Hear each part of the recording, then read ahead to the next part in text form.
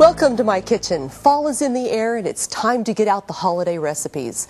Today I want to share with you a family favorite that's both healthy and delicious. It has no traditional sugar and is made with tofu. Don't tell your family the ingredients, they'll be sure to ask for seconds. It's my holiday pumpkin pie with maple whipped cream. Let's get started. I just love cooking at the holidays, especially now that my girls are in college. As I prepare these dishes, I'm reminded they're coming home soon. And I think of all the wonderful holidays we've had, all the times their little fingers poked in the batter as they help me in the kitchen. I tell you, they absolutely love this recipe. For the crust, I'm using a prepared graham cracker crust I buy at the health food store. It has no sugar and is made with whole graham flour. Be sure you place it on a baking sheet like I have here, as they tend to burn if put directly in the oven. This is just too thin. I used to object to these foil pans because they're not so pretty. But we spend so much time in the kitchen as it is, I'd rather spend time with my family. I serve my desserts from the kitchen anyway, so the pan isn't seen on the table. You can make this with the traditional crust if you want, but trust me, once you make it like this, you'll be the hit every holiday season. I have the oven preheated to 400, so let's make the filling. We're going to start by blending 1.5 packages Morinu silken tofu. It comes in a box just like this. You just cut it open, drain it on a paper towel for about 5 minutes because it's packed in water. Sometimes it's in the produce section, sometimes it's in the health food section. Just ask your grocer. I'm seeing it much more widely available. I'm using the extra firm today too because I like the substance it gives. You can use the firm if you like, if you want it creamier. Okay, let's get this put in here. We've got 1.5 blocks. The tofu cuts down on cholesterol in the dish and is a great source of protein. Tofu actually takes on the flavors of the other things, the other ingredients in your dish, so you can't really taste it. When this is blended, we'll get to our other ingredients. This is going to be a little bit noisy, so bear with me for just a moment here. Okay, here we go. We're just going to pulse this down. You're going to want to make sure that you blend it really well or you'll have little lumps in your pie. There, it's getting much creamier, you can see. Now that last few seconds really made a good bit of difference, but I see a little more, so we'll just pulse it. There we go. Now we're going to add 2 cups canned pumpkin. That's actually one of the smaller cans. I have some cans over here I wanted to show you. I got these at the health food store as well. Now you can get organic pumpkin canned. That really saves time on cooking. So let's just get our pumpkin, just dump it in your food processor. You could do this in a blender, but a food processor grinds it better, is what I find. So we'll get this pumpkin all in there, and a teaspoon of our vanilla. Okay, get the lid back on. And here we go again.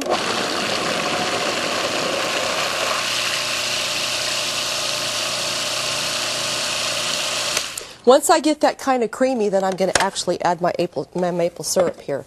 I like maple syrup. It smells so good, doesn't it? Okay. Back goes the lid. Now it's really going to go, isn't it?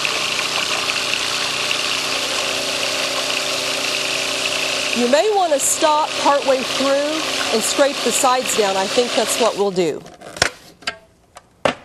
just to get the edges in here good. And one more time.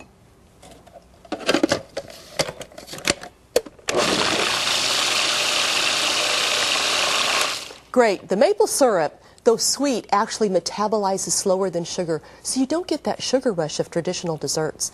Now for the spices. This is the part that makes it smell and taste so good. We've got cinnamon, ginger, nutmeg, and cloves. You could use the pumpkin pie spice that you find in the grocery store, but I like adjusting my own according to my own taste, so that's why I like to add my own. Now we're just going to blend that one more time until it's nice and creamy.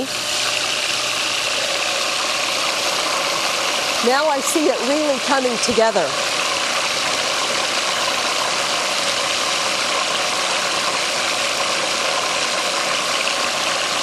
Takes a minute, doesn't it?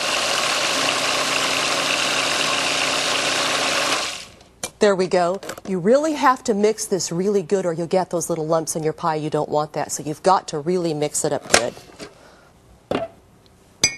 I'm going to stir this down one more time because I see some more tofu in there and I don't want lumps in this pie for you. Just one more little whirl and we'll call it a day. There we go.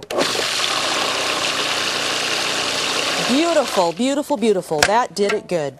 Okay, now we're going to put that in our pan and get it in the oven for about an hour. Let's get this off of here. Sometimes it can stick.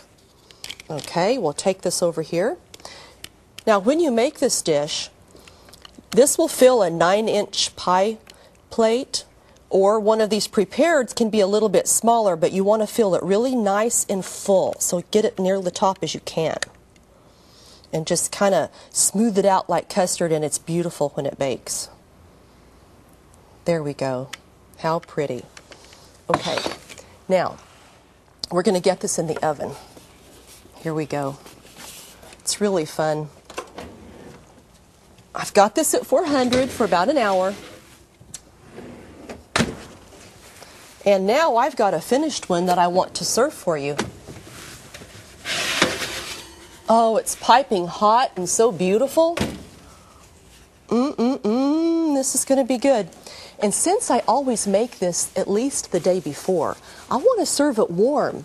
So I'm going to actually heat it at about 300 for about 30 minutes while we're eating. Now, let's get my knife out here. Oh, I can't wait to serve this up for you. It's just beautiful. Now, you know how these prepared pans can be a little bit tricky? Don't worry if the crust breaks. It doesn't matter. It's a graham cracker crust and it's supposed to be a little bit sliding, and who cares? It's delicious anyway. I've never had anyone fuss because the crust broke. Beautiful. Look at that. And out it comes. So pretty. Now, I've got to tell you the way you want to do this. You've got to make this maple whipped cream. To make it, you just take a cup of heavy whipping cream and you're going to whisk in a little maple syrup and a little vanilla. I've already made mine, but I wanted to get some maple syrup in there for you. Take that and just whisk it up. Oh, it's just delicious until it's nice and fluffy. Just like that. And then when you get your nice peaks, can you see that? How beautiful that is? It's so good. So we'll take this, put a piece on it. How pretty. Grandpa Leonard just loved it. It reminds me of him. Serve that with coffee or tea and you'll have a fantastic healthy dessert you can feel good about. It's truly irresistible. I just have to have a bite. Oh my, Thanksgiving's almost here. The girls are going to be home. You've got to make this one. I have to have another one. That wasn't big enough. For this recipe, go to my website at healthycookingwithcindy.com. Print it off, enjoy. Stay tuned. We'll be right back for more of your health.